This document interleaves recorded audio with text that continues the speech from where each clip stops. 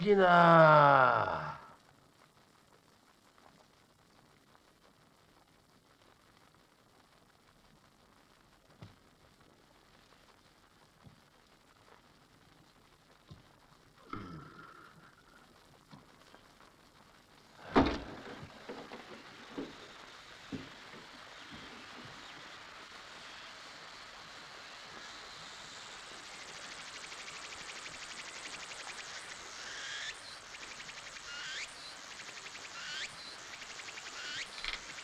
혜진아.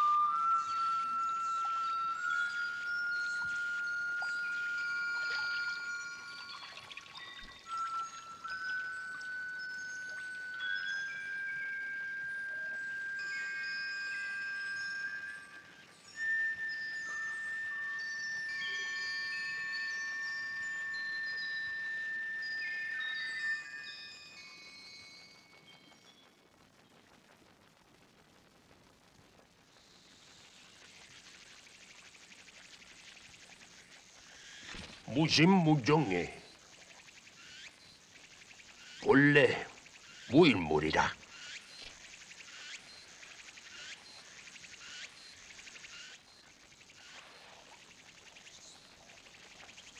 시작도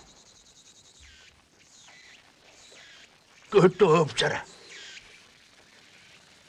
나지도 죽지도 않는 이 한 물건.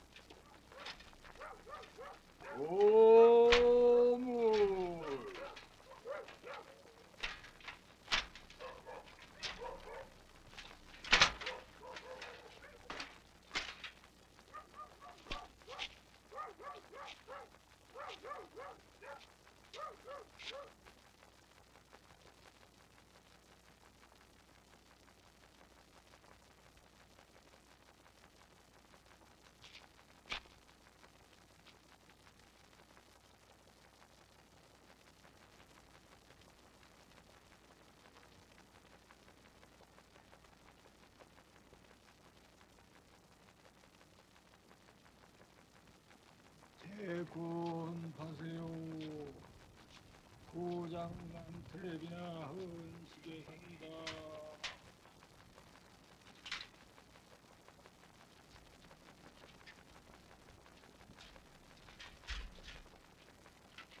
도물 삽니다.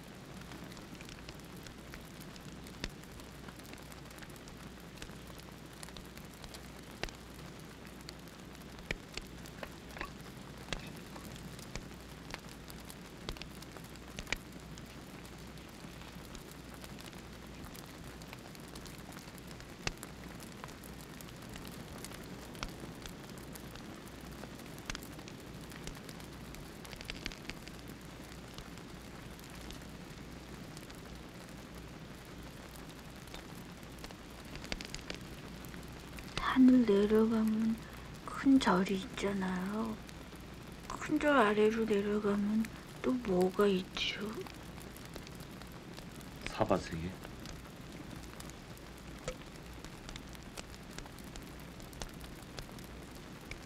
사바세계?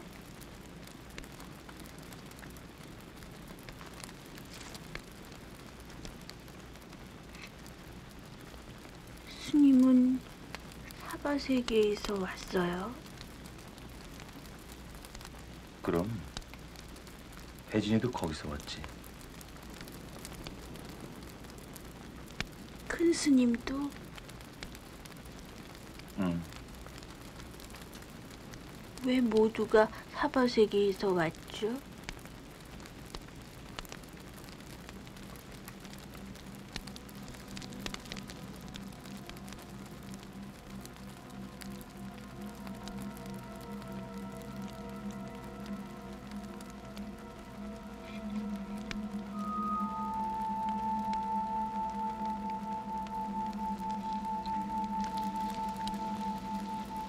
그곳에선 마음이 평화롭고 자유롭지가 못했어. 왜요? 이곳의 모든 것을 하나로 담을 커다란 마흔 그릇이 없는 탓이다. 실은 그릇은 이수되 아상이 그릇을 가득 채우고 있으니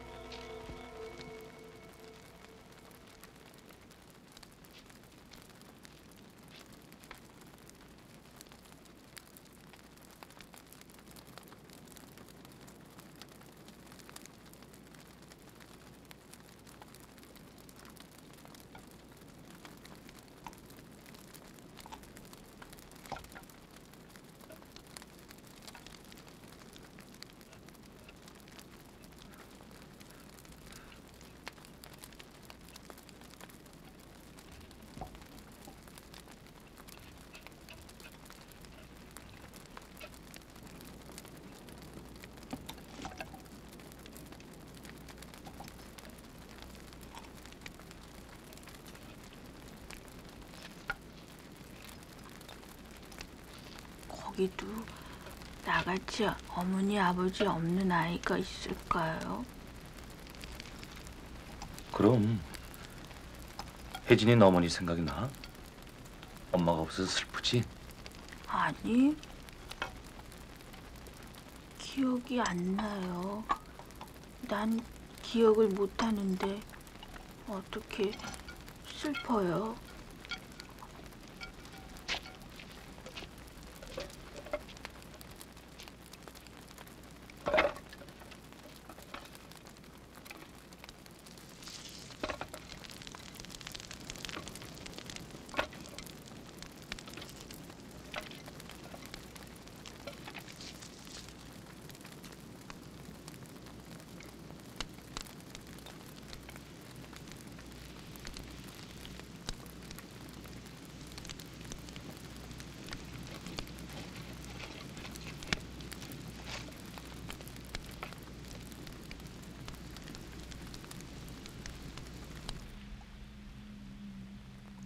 세간의 정에는 집착과 번뇌가 따르고 사랑하는 것은 잃기 마련이라 피해라 했는데 혜진이는 마음에 둔 것이 없으니 슬픔도 없다.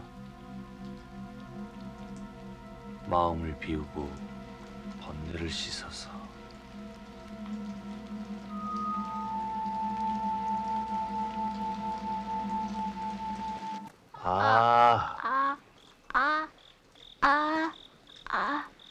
실타래를 가져오니라.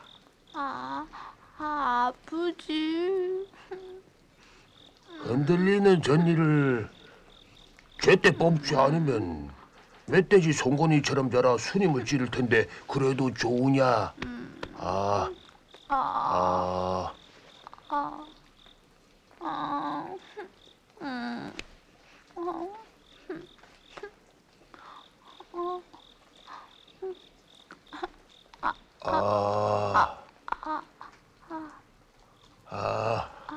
하나도 아프지 않지. 다 됐어. 자, 엑세. 이게 뭔고?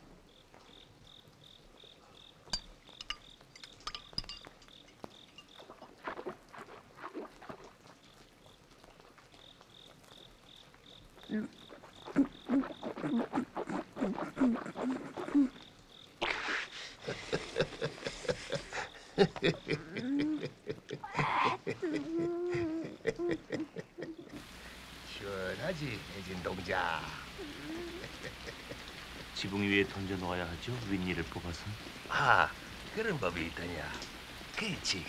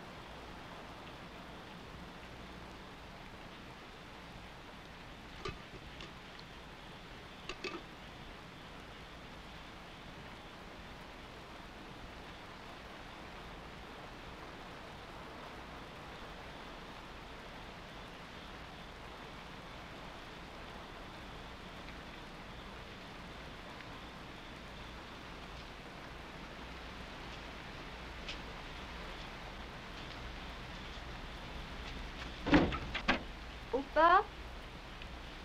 다 젖었네. 비를 좀 피하지 않고. 혈육은 저의 어깨에 지워진 운명적인 짐이었습니다. 이 숙명을 잘라버리고 제 갈 길을 간다는 것은 가히 배륜아가 할 수 있는 악덕이죠. 그렇지만 전 영혼의 자유에 목이 말라 있었습니다.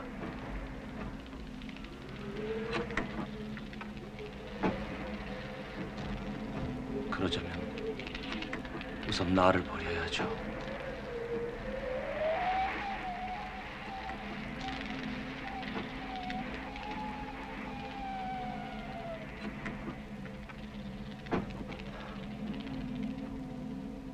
두 가지 일을 함께 볼 수는 없었습니다.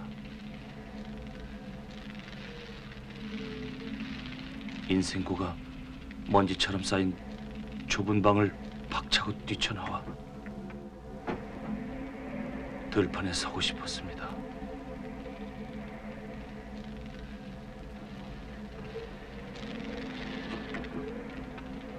출가에 발심이 섰을 때 인륜과 혈육의 정은 세간의 용락과 함께 한 칼에 베어야 했던 굴레였습니다.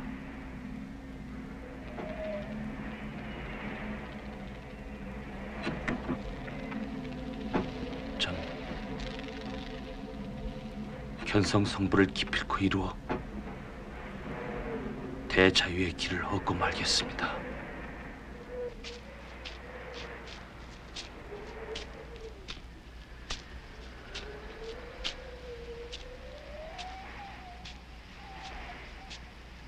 스님, 절에 편지가 와 있습니다.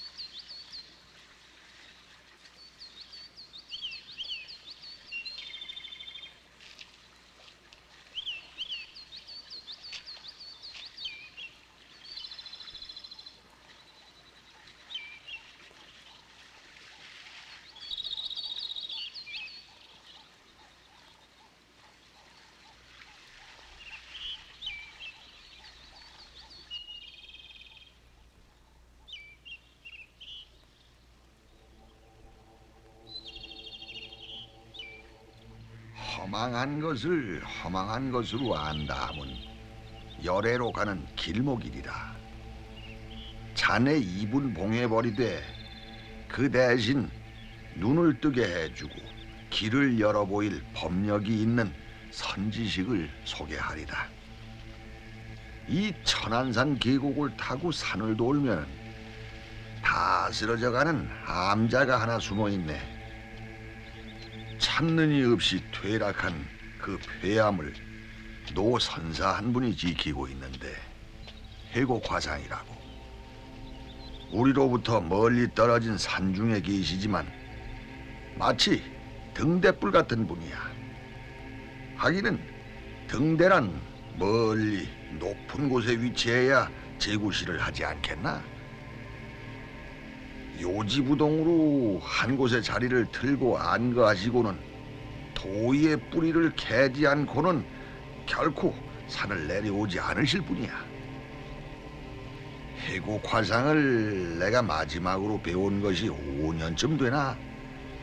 그것도 참으로 오래간 만에 우연한 기회였지만 낮밤을 가리지 아니하는 용맹정진 중에 졸음을 이기려고 얼음벽을 등에 가까이 하고 좌선을 하셨는데 옆구리에 동상이 생겨 살갗이 짓무르고 헐며 썩어 들어가 치료를 위해 부득불 내려오셨지.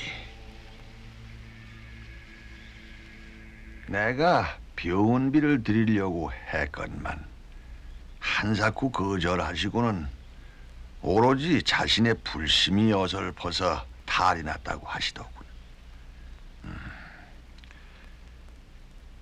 세간으로 내려가셔서 한 달이나 이 동네 저 동네 돌며 탁발을 하셔야 치료비를 마련하신 모양이야. 고기를 한 근이나 도려냈다고 반대소를 하시더군.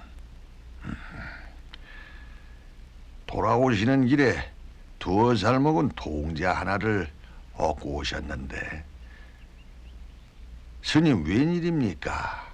이 어쩐즉 시정에 버려진 아이를 서로가 마다하기에 자기가 맡겠다고 나선 모양이야. 그러니 출가한 사문이 눈 깜짝할 사이에 자식 하나를 달게 됐으니 노 비구가 아이를 등에 업고 가는 모습이란 세인의 눈에 진풍경이 아니었겠나. 그래, 우리 절 곡식을 철마다 넣어드리는 부목의 얘기를 들으니 아이는 다 컸는데 동상짜리가 덧나서 고생만 하시는 모양이야. 연세도 깊으신데 이제는 시봉이라도 한 사람 거느려야 할 터인데.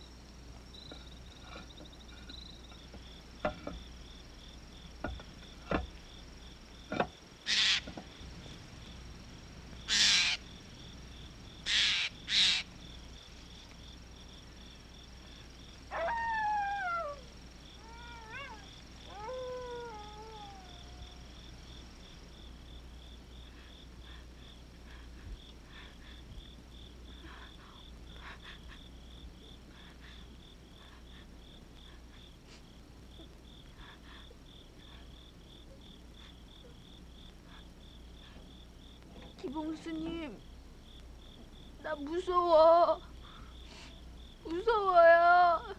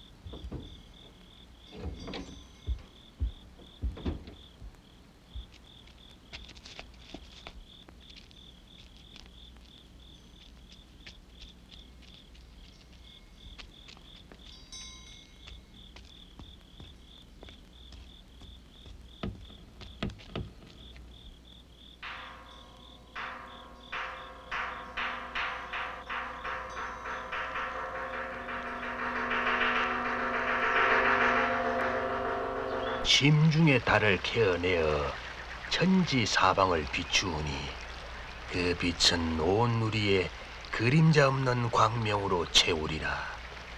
그 하나를 통하면 만법을 통하여 막힘이 없고 그 하나를 치면 온 누리에 복음이 울려 퍼지고 그 하나를 알면 온 경계가 송두리째 열리며 낮과 밤이 하나로 완성된 우주를 얻는다.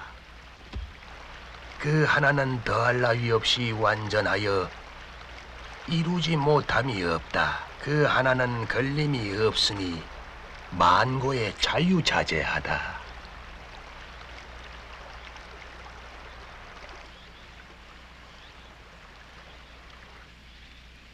여기 홍두깨가 있어서 하계 머리에 꼬리는 용이고 사슴 등에 가슴은 도마뱀이로다. 성도 이름도 없는 그 하나는 네가 태어나기도 전에 본래 얼굴이고 부모가 태어나기도 전에 본래 몸뚱아리다. 이 본래 하나를 얻어 생사, 일대사를 해결하거라.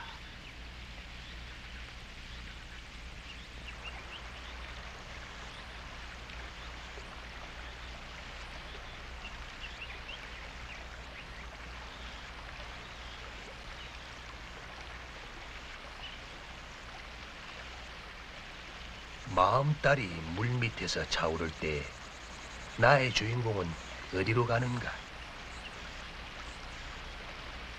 기봉수자에게 이 화두를 주니 불같은 열기와 필사의 정진으로 이놈을 깨쳐 나에게 내보이거라.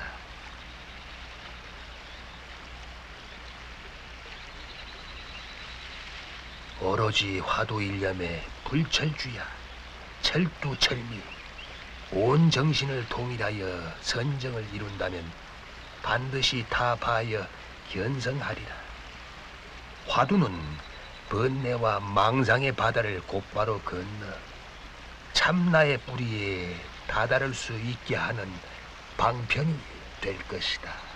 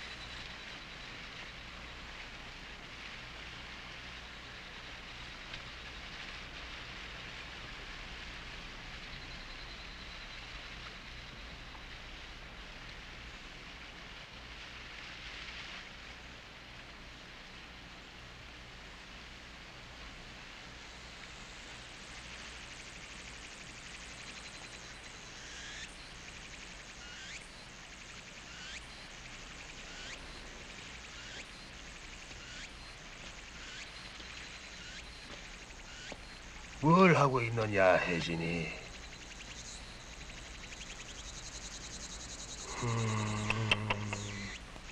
가여운 것.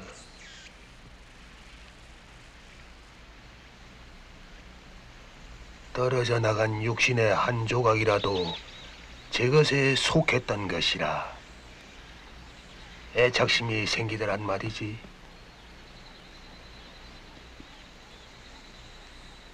길바닥에 나뒹구는 잔돌 하나리, 실은 그 이빨 조각과 하나도 다를 것이 없는데 생사가 다르지 않고 자타가 둘이 아닌 것과는 무슨 상관이란 말인가.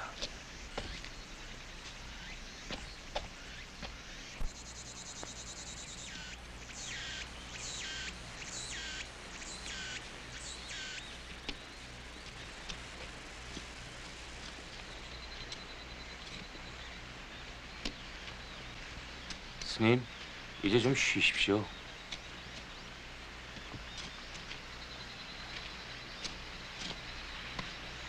한 일은 이제 저한테 맡겨놓으셔도 됩니다. 몸은 굴려야 녹이 안 쓰는 것이지. 일은 않고 무신념치로 밥을 먹을고. 나는 아직 썩은 나무 도막은 나있다. 하지만 스님, 상한 몸은 돌보셔야 합니다. 스님은 입 밖에 내시지 않고 계시지만 저는 잘 알고 있습니다. 환부가 더 깊어지기 전에 치료를 하셔야 할 터인데. 상한 마음에 상한 몸이라. 나의 노심이 실하지 못하기 때문이다.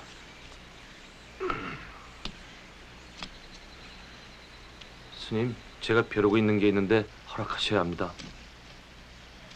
제가 산을 내려가서 약을 구하여 오겠습니다.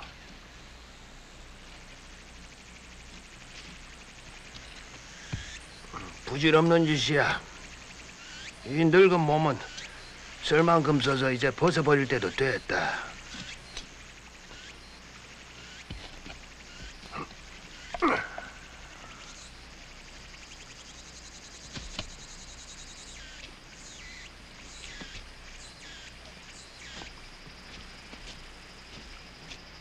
이것이 빨리 같은 게 되게.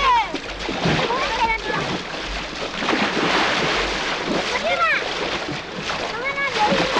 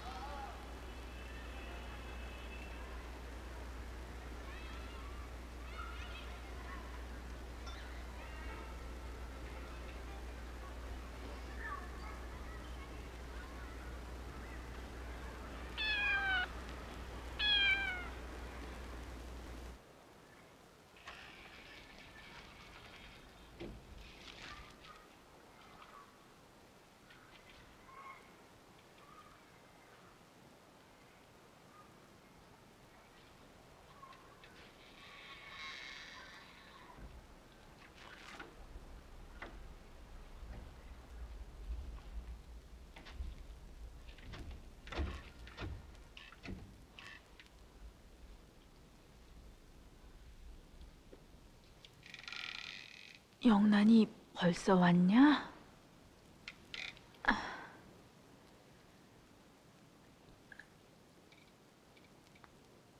아니, 벌써?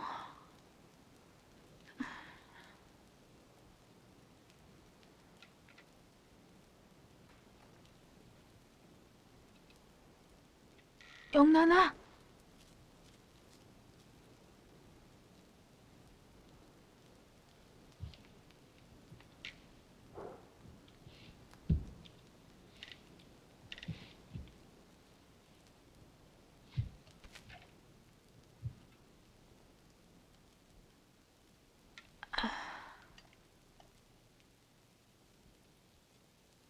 아직도...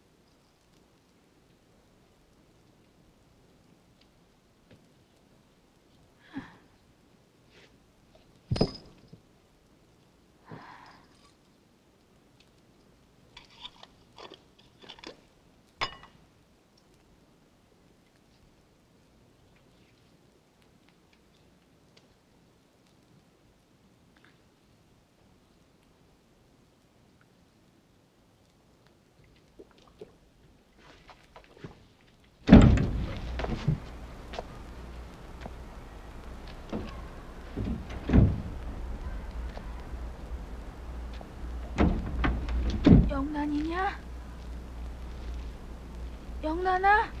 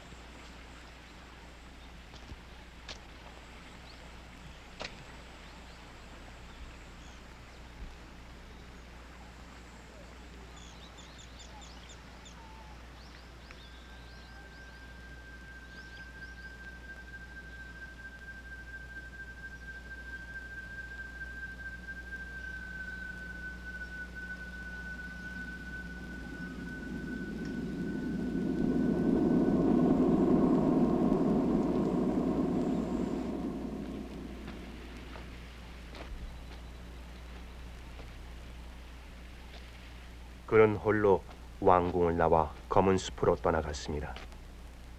하지만 2500여 년 전 어느 날 이 땅에 있었던 그의 떠남은 세상을 등져버린 떠남이었던가요?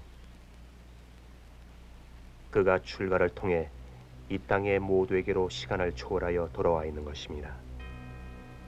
그는 떠나간 것이 아니라 우리 모두에게로 돌아온 것이라는 사실. 그가 떠나간 것은 모두에게로 완전하게 돌아오기 위한 것이라는 사실을 알고 있지요. 끌세간의 먼지와 때를 벗고 피 안의 완전함을 갈망하는 마음에서 산객이 되었지만 실은 생의 오탁과 먼지와 쓰레기, 심지어 생의 고뇌마저도 사랑하지 않고는 이룰 수가 없다는 것을 알았습니다. 완전이란 만유를 다 포함할 수 있어야 하기 때문입니다.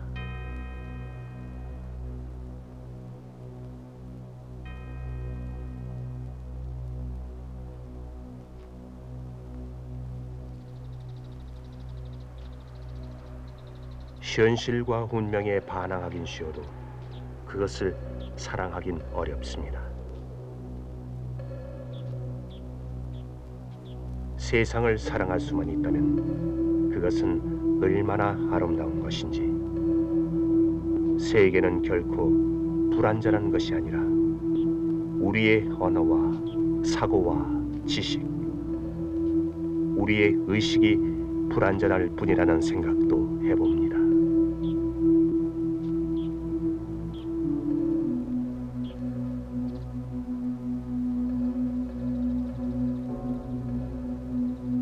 견성 성불은 한갓 꿈이 아닌지요. 성불의 믿음 하나에 세상을 송두리째 내던질 수 있었지만 고개 한번 돌리니 내가 희생시킨 모든 것이 아기처럼 달려들어 한을 풀려하고 나는 죄의식으로 천길 만길 자학의 나락에 빠질 것 같습니다. 제도 중생은 또 무엇인가요? 우리는 성불의 믿음 하나에 앙사 부모, 하육 처자의 천륜조차 저버렸으면서도 이 무슨 소리입니까?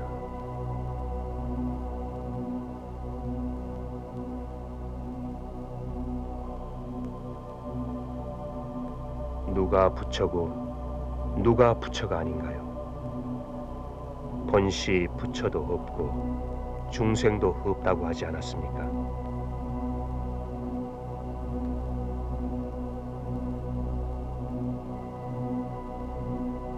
나는 생의 소용돌이 치는 사바세계의 한가운데로 돌아갑니다.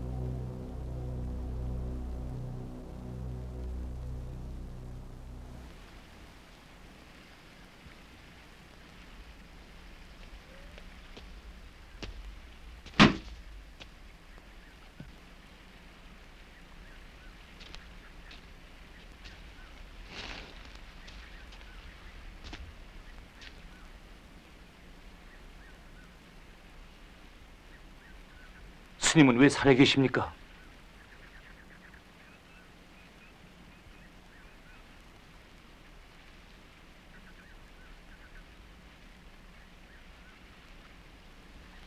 강남에서 온 제비야. 고향길은 어디로 나 있던가? 네가 물어간 벽시 하나래 황금빛 수선화는 입을 열더냐? 별은 먼 곳에서 하늘의 균형을 잡는다. 이놈아, 너 같은 멍충이가 나를 찾아 산을 오르니 내가 산에 있어야지. 굴 속에 들어간데도 꽉 깨문 화두를 뱉어서는 안 된다고 했지. 출세간의 장부가 한번 결심을 세웠으면 끝을 보아야지. 화두를 깨뜨려 견성을 이룬다면 천안산 꼭대기에 부는 청풍과도 같은 자유와 풍무 속에서도 요지부동인 큰 바위돌 같은 평정을 얻게 되어 네가 오늘 섰던 생사의 그 자리가 바로 극락정토이다. 자, 어찌하겠느냐? 경기에 흔들리고 풍질에 핏발이 나서는 뒤숭숭한 눈으로는 지옥과 극락은 하나가 아니라 둘이지. 말해라, 말해. 마음딸이 물밑에서 차오를 때 나의 주인공은 어디로 가느냐?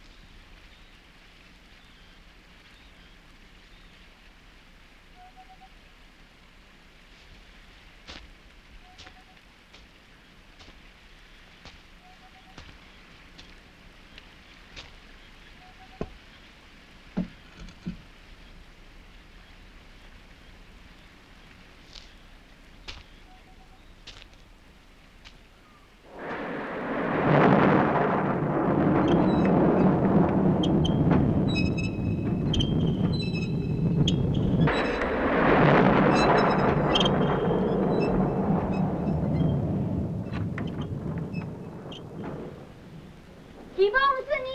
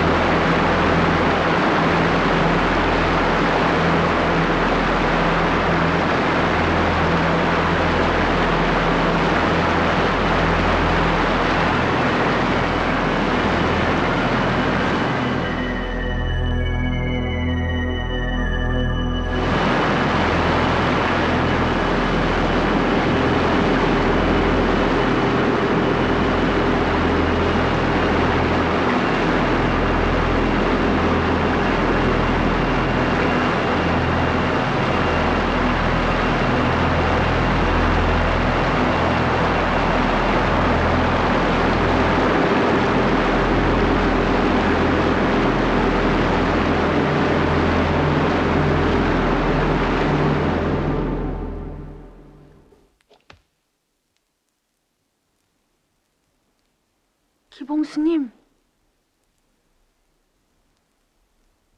큰 스님은? 염하시래.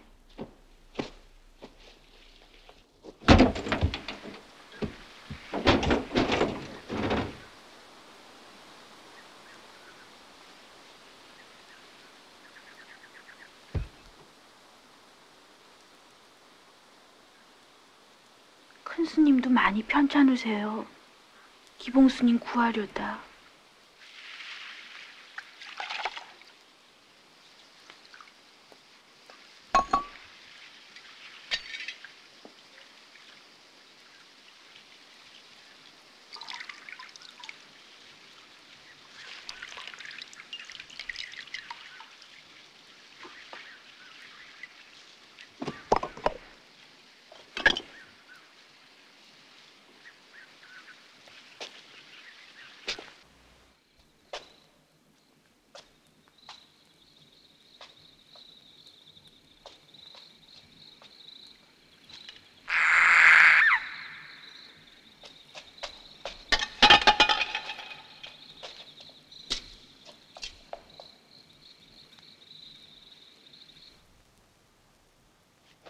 동상이 덧난 자리는 어떻습니까? 제 경솔한 짓이 스님을 이 지경으로 만들다니.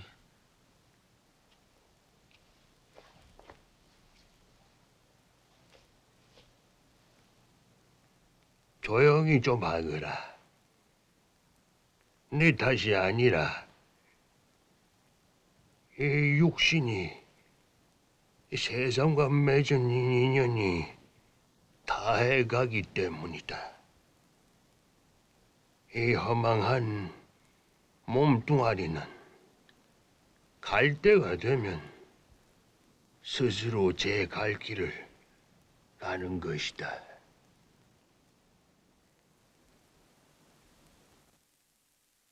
그래, 네 화두는 바닥이 보이더냐? 스님이 가시기엔 아직 이릅니다. 그런 말씀 하십시오. 제 공부는 앞이 캄캄하기만 한데 문을 열어주시지 않으시고 그냥 가시렵니까?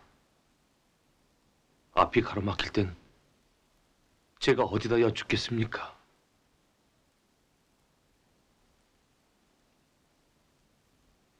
산천초목, 삼라만상. 여기와 거기가 한 울다리 속인데 가는 것이 오는 것이고 오는 것이 가는 것이라. 바람은 얼림없이 동서남북으로 불지 않느냐. 육신이 흩어져 지수화풍으로 돌아가니 짓물러진 상처의 피고름은 밤하늘에 이슬이 되어 내리리라. 천지간에 나는 끝내 없고 천지가 내 아님이 또한 없구나.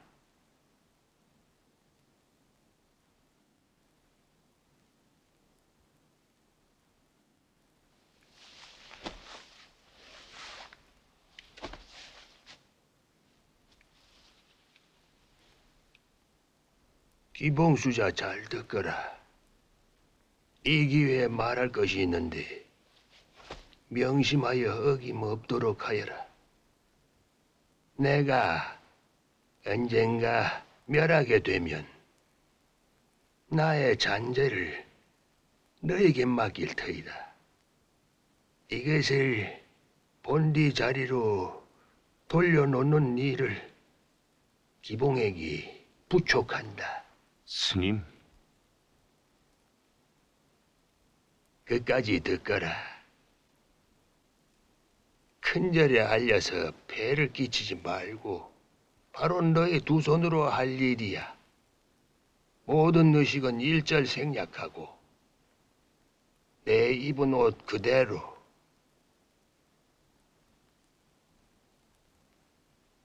뒤 안에 있는 반다지 생각나지? 그걸 관으로 사용하면 안성맞춤일 거다. 산불을 내지 않도록 조심해야 한다. 기봉아, 모든 일은 하루 반 안에 끝내도록 하여라. 어떤 일이 있더라도 이 점은 꼭 지킬 일이야. 이 일은 내가 너에게 주는 활구요. 이것이야말로 실참 실구하지 않을 수 없는 일일 것이다.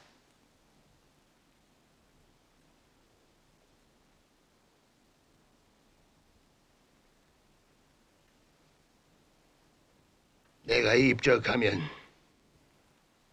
지체하지 말고 서둘 것이다.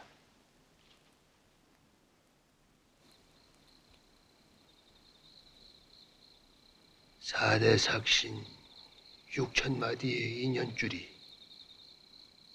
뿔뿔이 풀어 헤쳐져 이 몸은 흙과 물과 바람으로 허공 중에 흩어지는데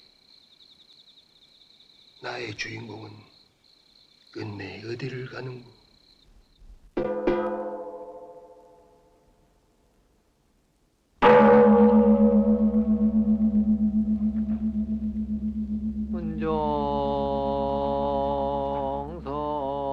문정성 번뇌단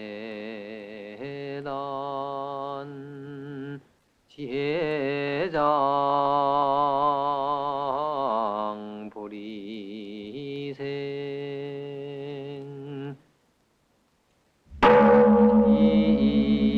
이지옥 출삼계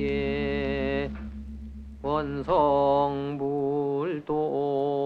중생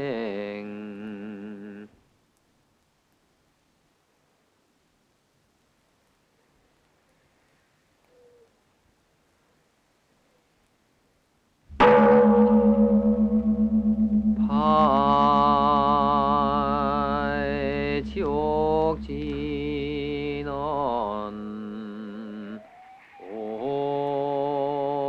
옴 카라지야 사바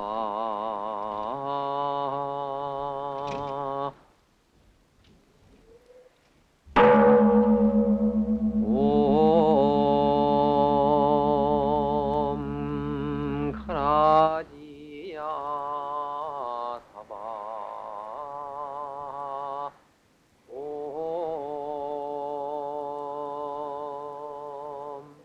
카라지야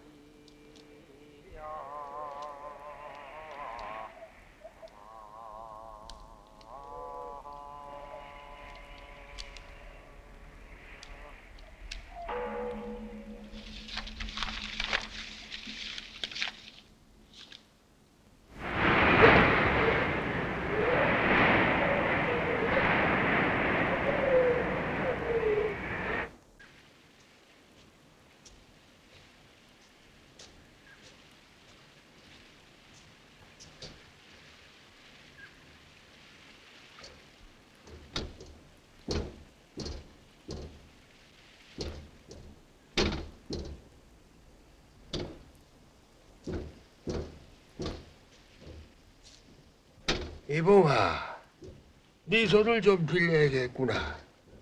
죽머리꼬리 말이 아니다. 스님, 그렇게 길진 않습니다. 하지만 기운을 되찾으시고 병상에서 일어나셨으니 애울가로 갈까? 스님, 오늘 저녁 산아래 큰 절에서 무슨 봉축 행사가 있답니다. 예, 절집에 발아춤이라도 한바탕 벌어진다더냐. 사달의 소식은 산풍이 전하던 모양이지. 그렇게 소식에 밝을. 지난번 산을 내려가다 들었습니다. 혜진이를 구경시킨다면 참 좋아하겠다는 생각을 했죠.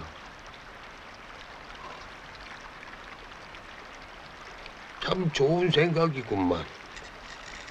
좋은 핑계이기도 하고.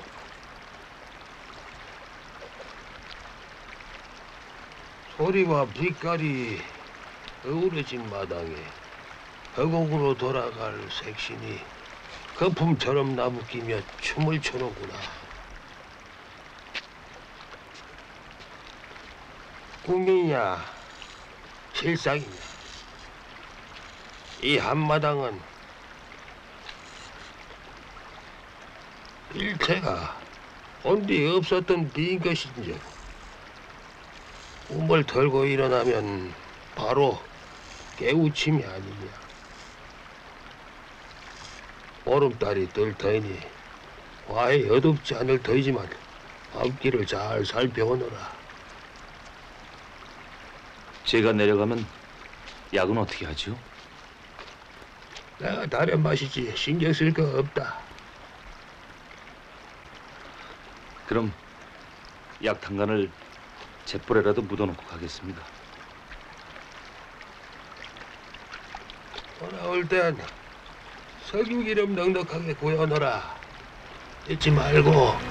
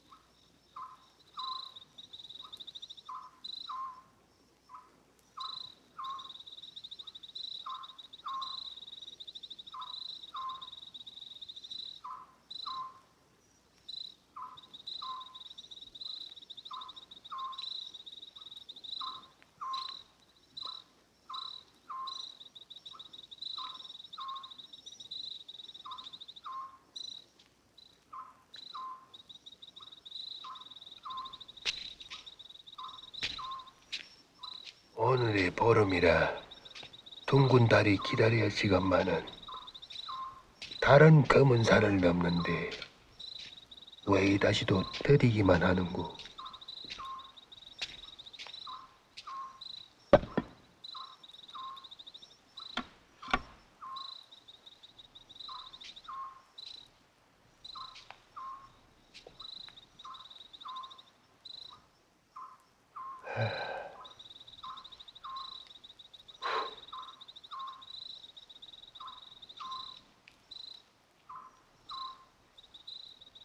시방 사방이 몹시 더 어두우니 마음 심지에 불을 밝히고 스스로 갈 길을 비추어라.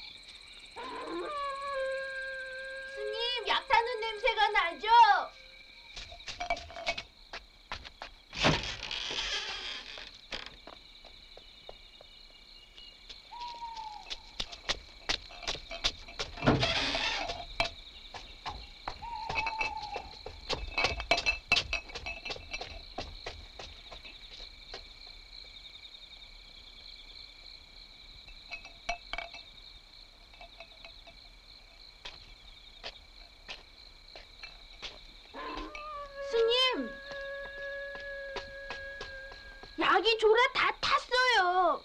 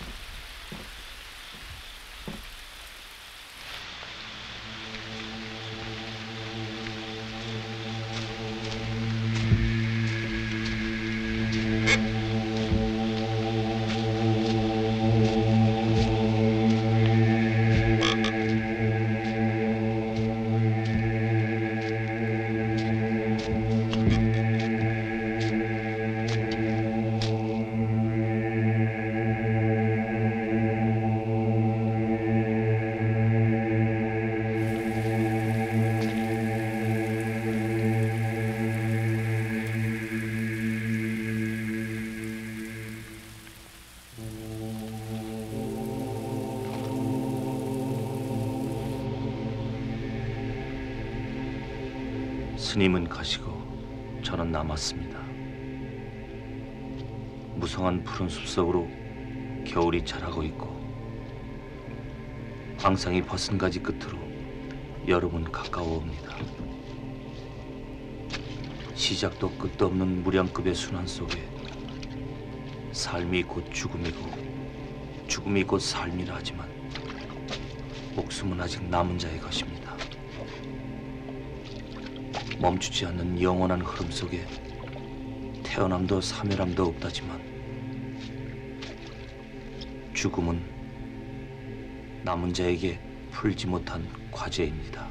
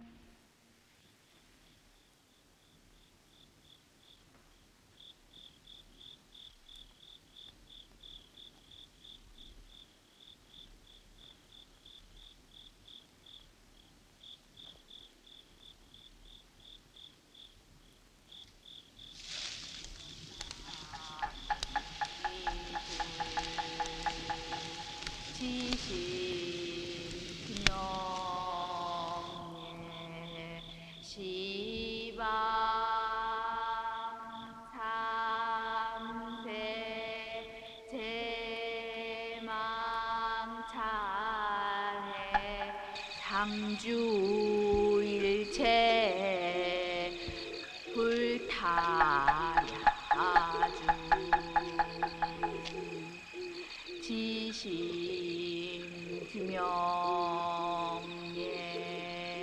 시방삼세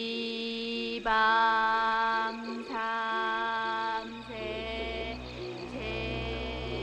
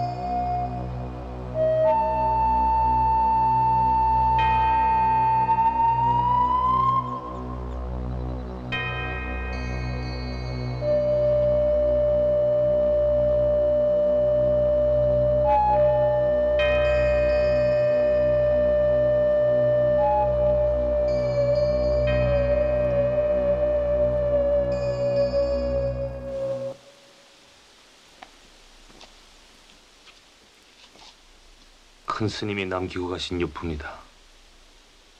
네 손에 맡긴다. 큰절에 들러 내 대신 너와 함께 지낼 스님을 올려보낼게.